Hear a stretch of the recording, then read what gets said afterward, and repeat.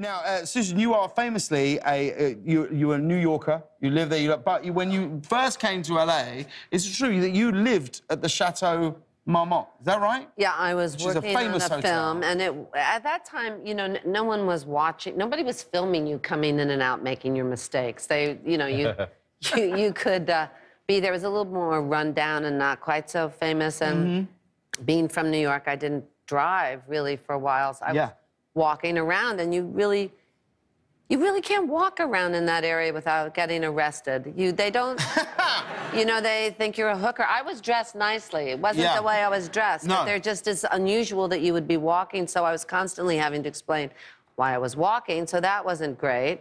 And then the day that I was going to move out, I was doing the front page, and the night before, I, you know, put everything in my basket, my diary, all my water, you know, my money and everything else. And I woke up in the morning and someone had stolen everything. I know. What, come into your room and stolen everything? Someone came in, which was the creepy part, because I was sleeping, and I don't even think, well, then I guess I was, before children, I was a heavier sleeper.